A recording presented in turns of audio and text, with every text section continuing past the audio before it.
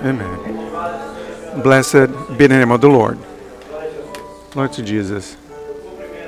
I greet the beloved church with the peace of the Lord Jesus. I invite those that can to stand up in reverence to the reading of the word of the Lord, which is located in the book of Revelations.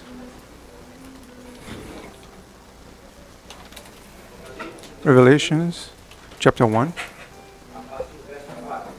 from verse 4 onward.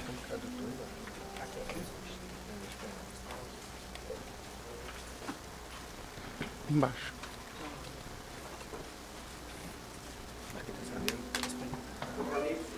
Revelation 1, verse 4 onward says the following. Amen. You'll be in the projection already there.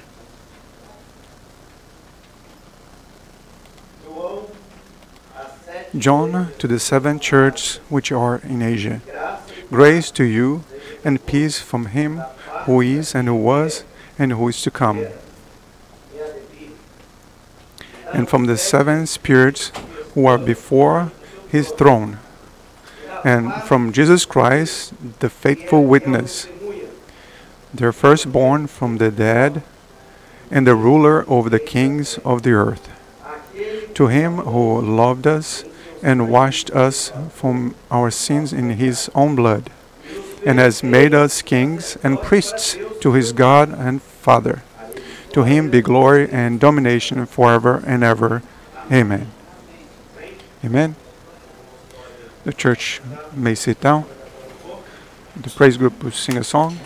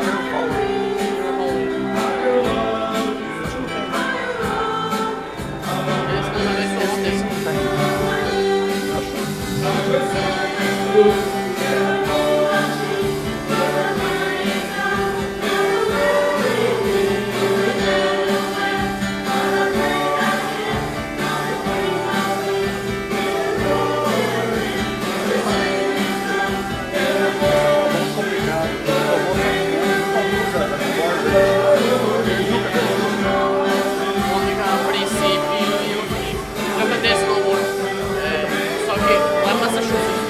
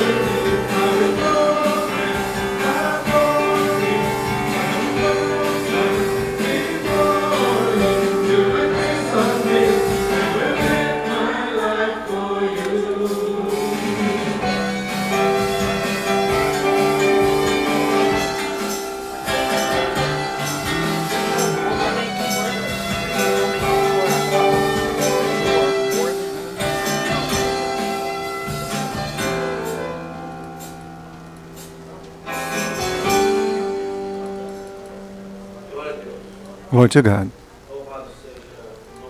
Blessed be the name of the Lord. My brethren, the Lord has brought us here tonight because surely God has for us a great blessing. God always has something to speak to men.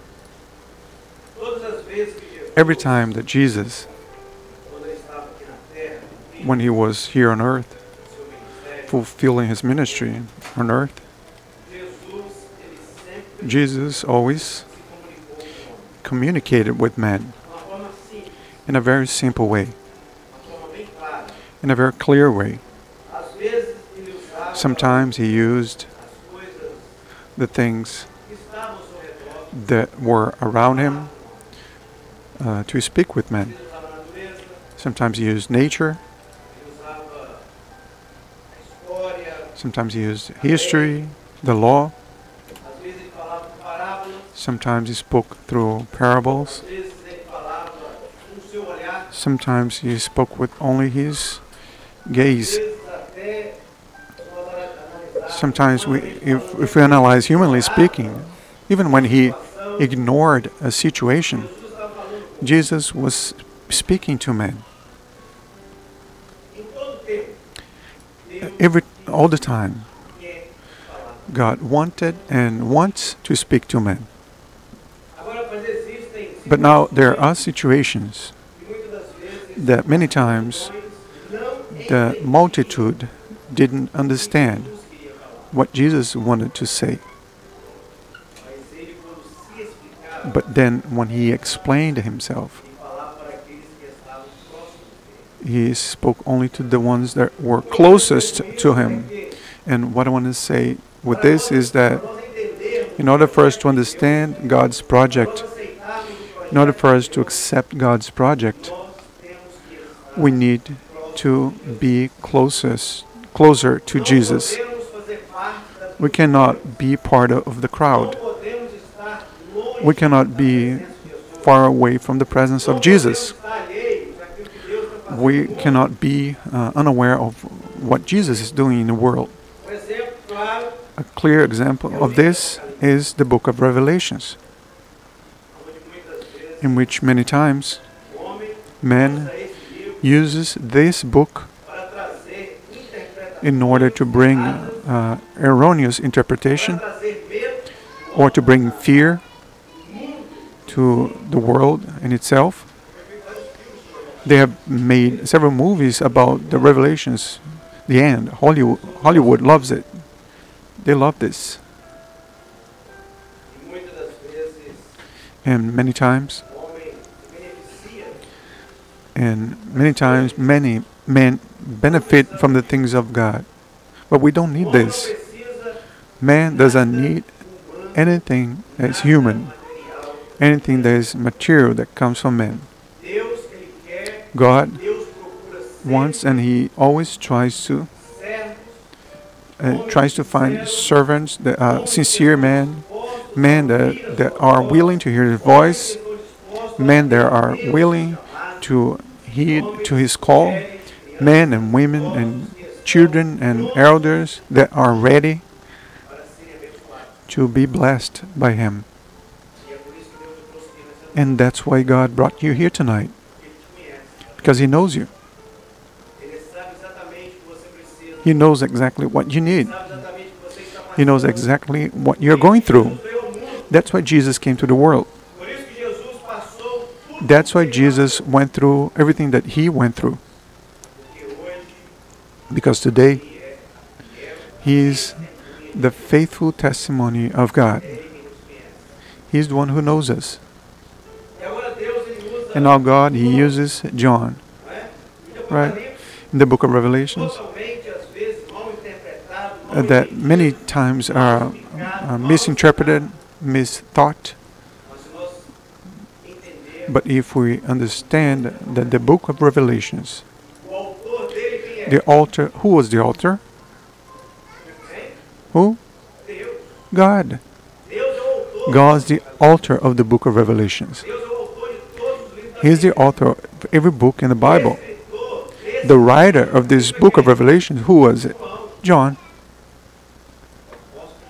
the Apostle John, was in the island of Patmos, imprisoned because he was preaching the gospel, for preaching the salvation Jesus. He was imprisoned there in that island, living a moment that was so difficult. But in a moment like this, in which God revealed himself to him, because John could not have had an understanding of Jesus like the one he had. Jesus speaks to man even in the way he is. John knew Jesus, the Jesus as it was described in Revelations and actually in Isaiah. A man that like a dry root. John saw Jesus being deceived. John saw Jesus being betrayed. Saw Jesus being crucified. He saw Jesus feeling thirst, feeling hungry, feeling cold. He saw his hair being entangled by the daily life because of the wind and the dust of the desert. He saw Jesus' feet dirty. He saw Jesus spend the night awoken. He saw Jesus sick. He saw Jesus sweat blood.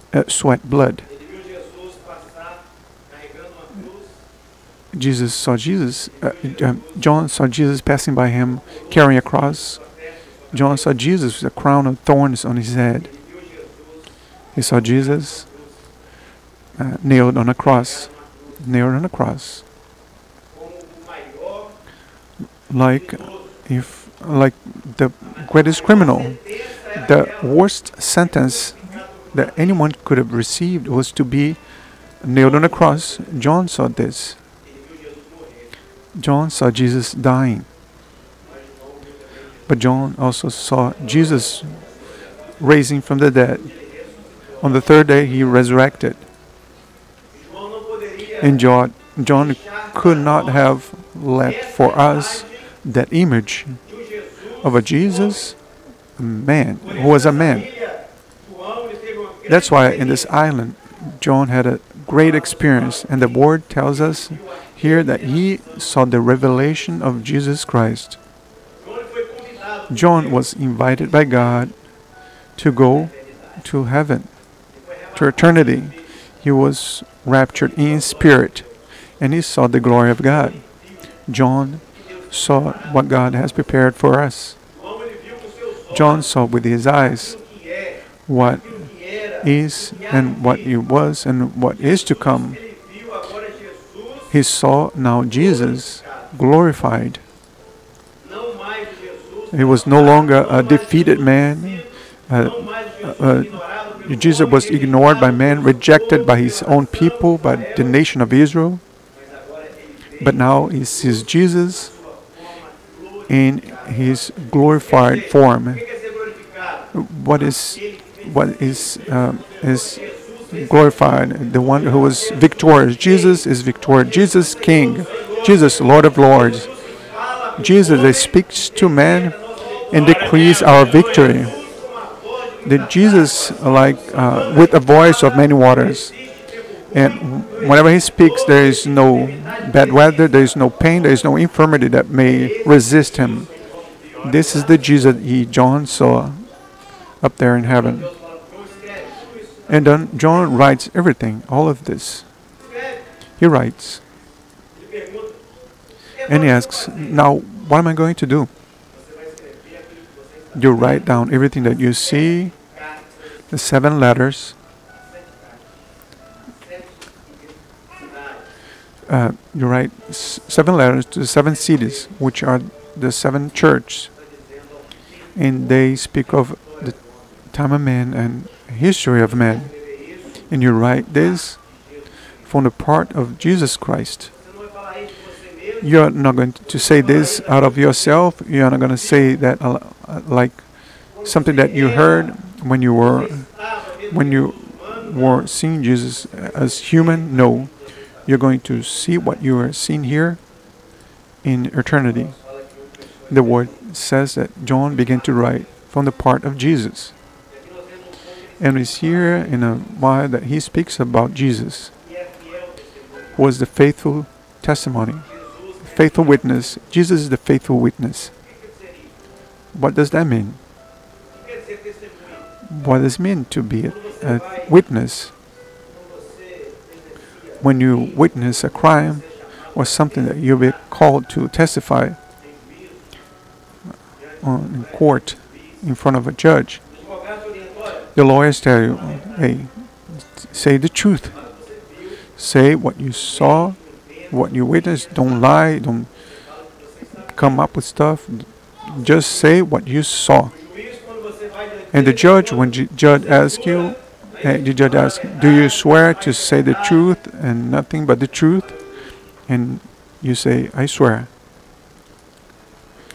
But Jesus, he doesn't need to be asked, because he's the faithful witness, because he's the one who went through what he went through. He speaks of himself. Jesus is the Son of God.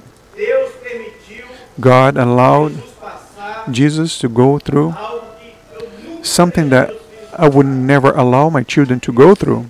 Not even you. You would never allow your son to die for somebody else. I'm sure of it. It doesn't exist. But God allowed his only begotten Son to die in our place. That's why he is the faithful witness, because Jesus only speaks the truth. Jesus is the truth. He is the path. Jesus is everything that we need. His word is truth. There's nothing that can go against what Jesus says when he speaks to men, because he's the faithful witness. When Jesus decrees our victory is decreed. When Jesus says, you're cured, you are cured in the name of Jesus. It doesn't exist anybody that will go against what he says. There's no one in this world that can question or stop or interrupt God's project in your life. He is the faithful witness.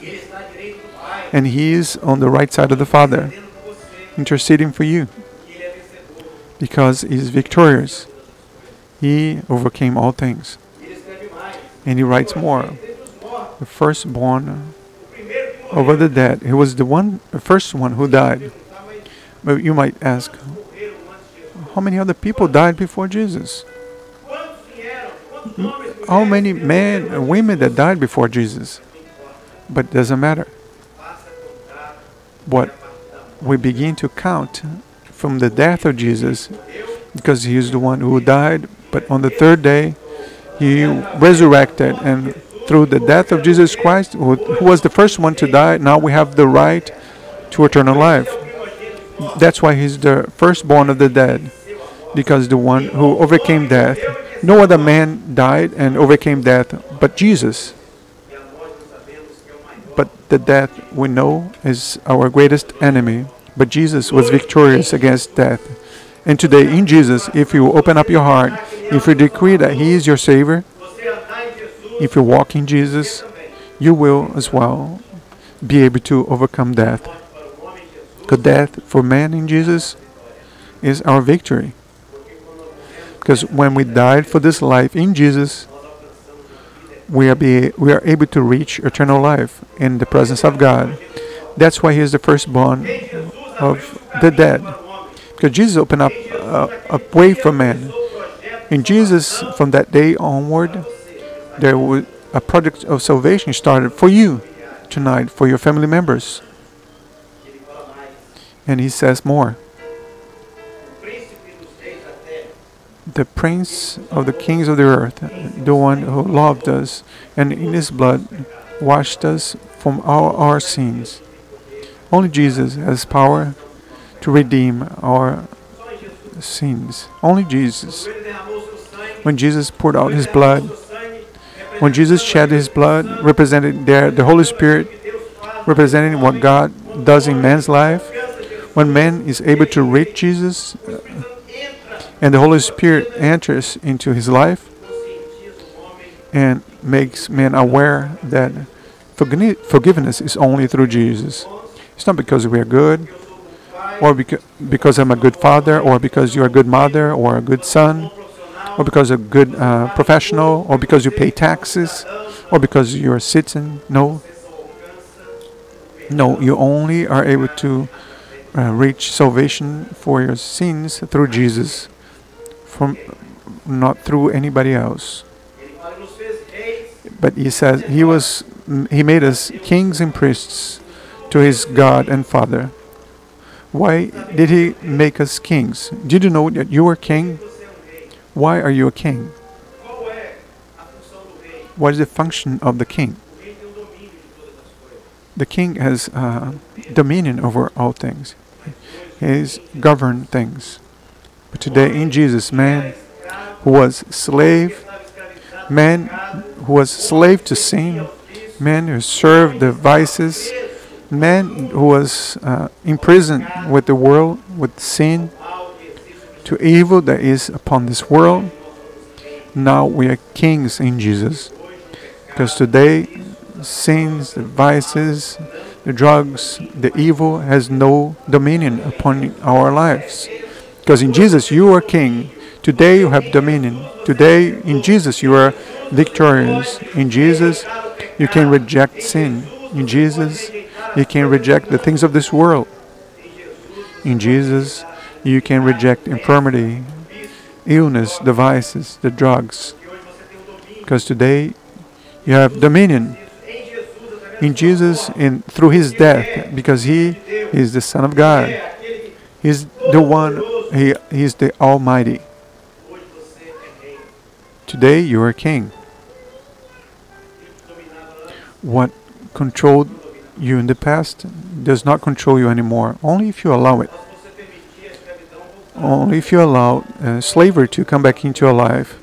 But from the point in which you met Jesus and you saw Jesus, God gave you authority to reproach any action of evil, any action of the enemy of our souls. Now have governance and dominion over those things. Take possession of this. Take possession of this. When somebody tells you you're a loser, you're worthless, don't accept it. No, I'm a king. Jesus made me king. Jesus made victorious. I can do all things in Jesus. Decree this in your life. Do not accept people pushing you down. Don't allow people to dismiss you. Jesus overcame illnesses. He took away our pains. He took them away when he died. And today we're kings in Jesus. We're priests. Why are you a priest? What is the function of the priest? What is the role of the priest? He would go in the presence of God and would present there the requests of forgiveness of the people of Israel. That was the role of Israel. He would go ahead in the presence of God with the requests of forgiveness. He would present to God inside of the tabernacle and the temple. But today, we're priests in Jesus. Today, you can go in the presence of God and place your prayer at His feet, your request. You don't need anybody else to do this for you. It doesn't have to be a holy man, a leader, a pastor. It doesn't have to be a religious leader. No. Now you were made a priest with Jesus. But sometimes you may ask, hey, I'm unworthy. I'm not worthy to be in the presence of God. This doesn't exist in Jesus. You have the right. Because when Jesus died in that cross, the veil of the temple was ripped. And what we didn't have the right to see, what we cannot participate in Jesus, now we are priests.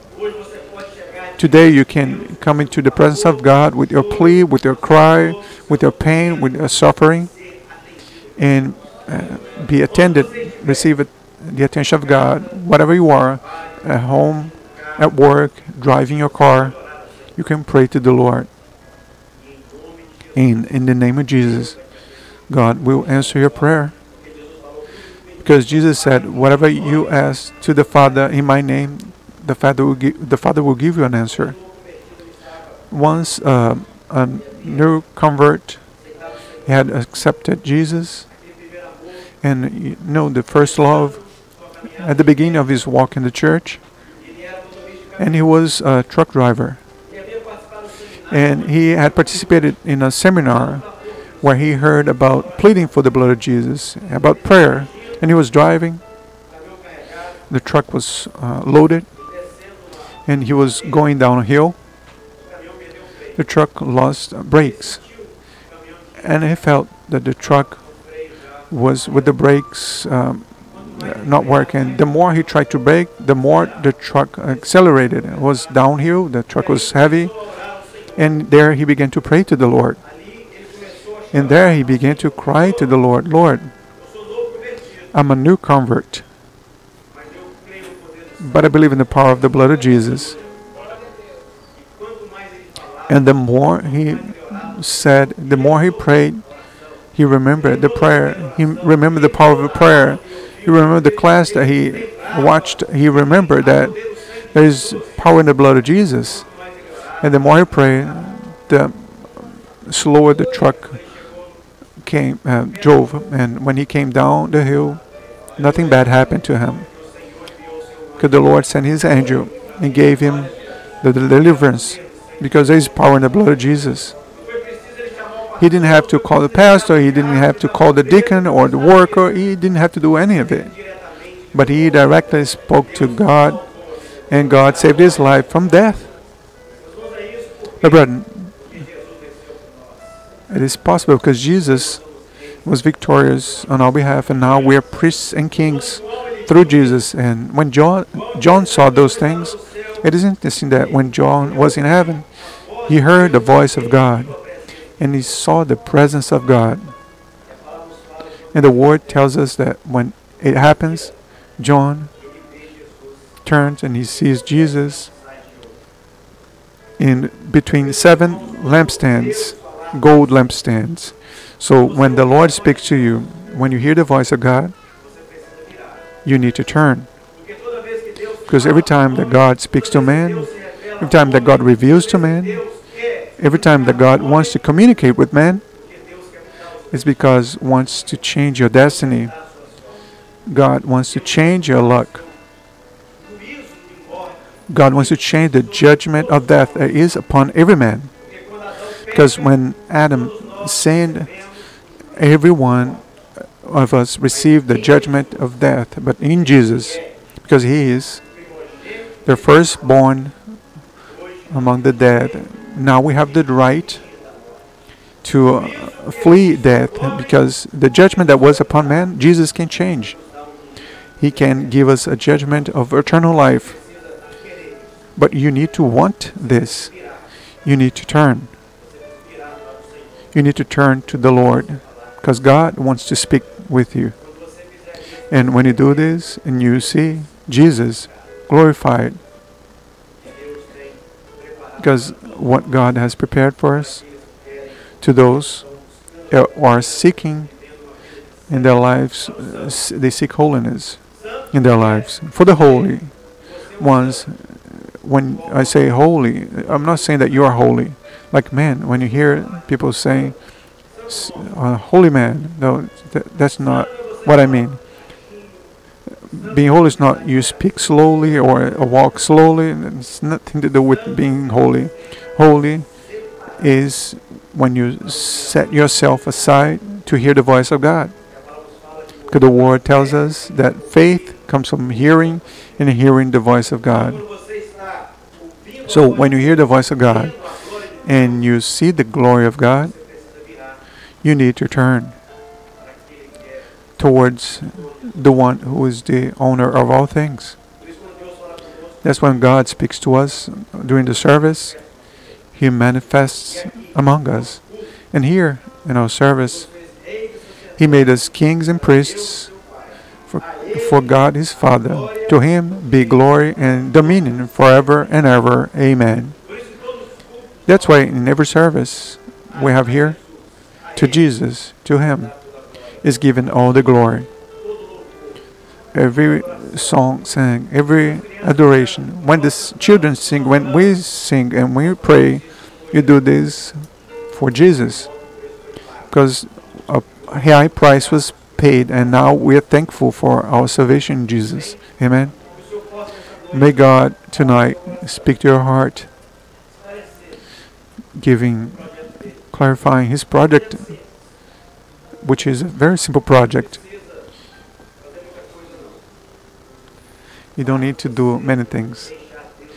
You just need to allow God to guide you. Sometimes people get worried.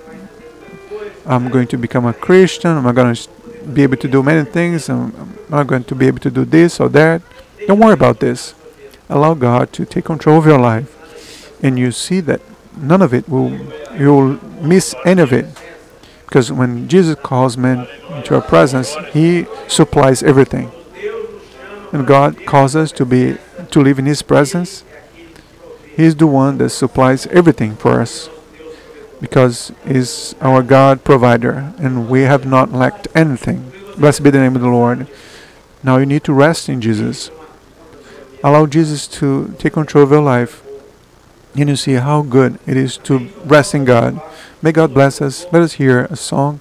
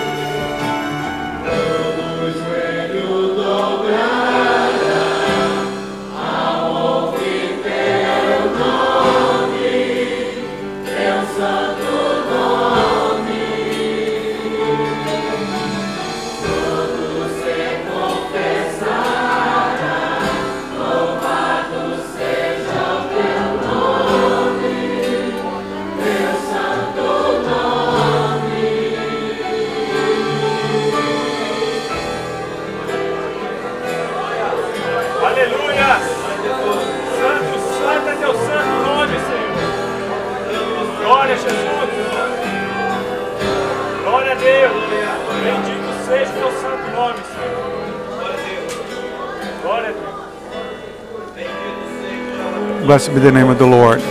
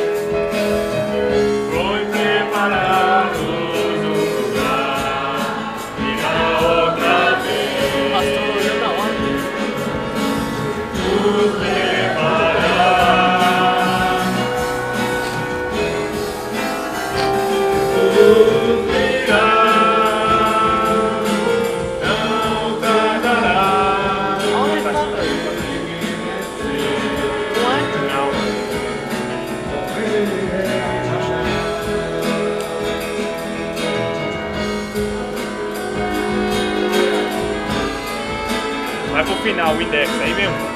Aí mesmo.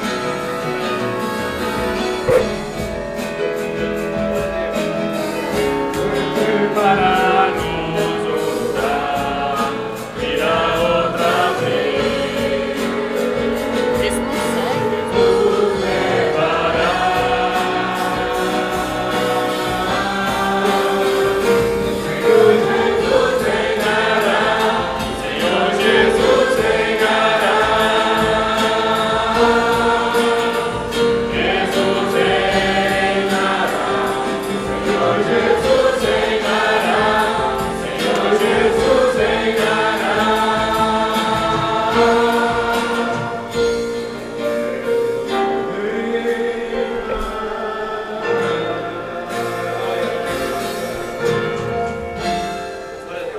Glory to God. I invite everyone to stand up.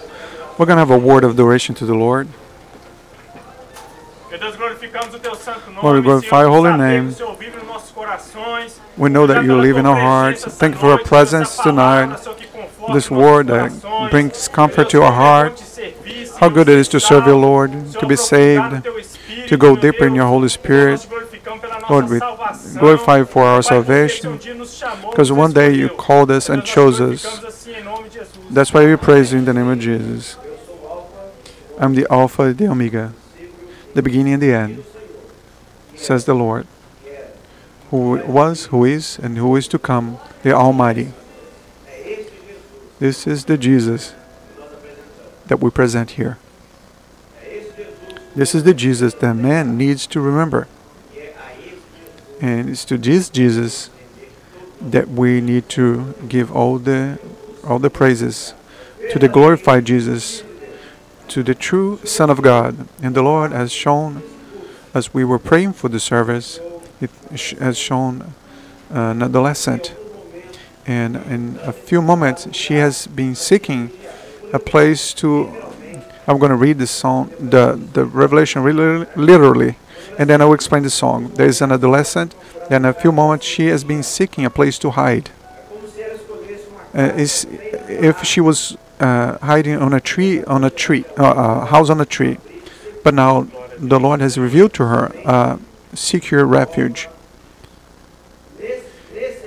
And in this shelter, she feels secure. There's no other place more secure than in the arms of Jesus. Glória a Deus. There isn't. And salvation in Jesus cannot happen, cannot be seen as a child's play. A house on a tree is more geared towards gameplay where the children go and stay there. But salvation in Jesus is something real. The project of God to save man has to be seen and lived and accepted as a reality. Because our life is real. It doesn't exist any way for man to escape from it. Child, adult, elder, it doesn't exist. When the time comes when God calls us, when it is our end, we need to be ready. And the only way for us to be sheltered is when we run towards Jesus' arms. There's no other way, there's no other place for us to be other than in the presence of Jesus. So here's this word. It may be for this adolescent, but also can be for you as well, who are playing with God, who is living your life recklessly. You hear the voice of God, you see the glory of God, but you're not turning and not giving yourself to the word of Jesus. Be careful, because the storm always comes. Trials, they always come. But there is a safe shelter for you. This shelter is Jesus. Amen.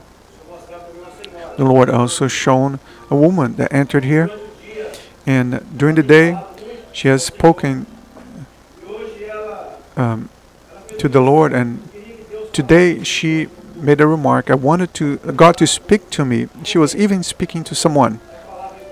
She was telling this to someone. I wanted God to speak to me during this service. And God now tells you, my daughter, I heard your request. I'm speaking to you because I'm the one who knows you. I'm the one who is 24-hour day taking care of you. So tonight, the Lord is just confirming what He feels for you, because God loves your life. Before you chose to serve Him, before you chose to be in His presence, He had already chosen you. Before you chose to love Jesus, He already loved you. He was already loving you. And tonight, we leave this message from the part of the Lord. He's taking care of your life. And you need to give yourself up to Him completely. Give your heart to Jesus. Don't allow any part, because there is no other Savior but Jesus. The Lord has also shown during the service, the Lord has shown an army of angels that together with the church and the praise group would sing songs of praises to the Lord. That's what God does. Every time we gather and we gather in the name of Jesus, He sends His angels. And the angels of the Lord, they are messengers from God, and they bring answers to our prayers. So this service was a special service, because God tonight, He's blessing your life in a very special way. What you place in God's altar, what you have placed in God's altar, God tonight, He may have answered your prayer, and you may be able to tell in the next few days you will be a witness of the power of God in your life. Amen. Let us pray finishing the service. And if you desire after the prayer, we can still go towards you. If you still have a doubt, a special necessity, we are here at your disposal to give assistance. In the name of Jesus, pray for you, and you will receive a complete blessing from God.